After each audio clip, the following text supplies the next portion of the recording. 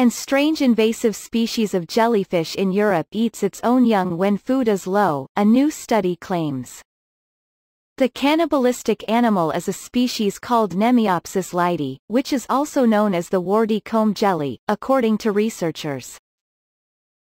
It regularly washes up on Baltic shores and researchers now believe it eats its own larvae when food is scarce. In a paper published today in the journal Communications Biology, researchers from the University of Southern Denmark claim this discovery shows how cannibalism is practiced across the animal kingdom. The jellyfish was already known to be able to survive difficult times, but researchers did not understand how it did so. It was previously thought that a lack of predators was the reason, as the researchers note in the paper's abstract.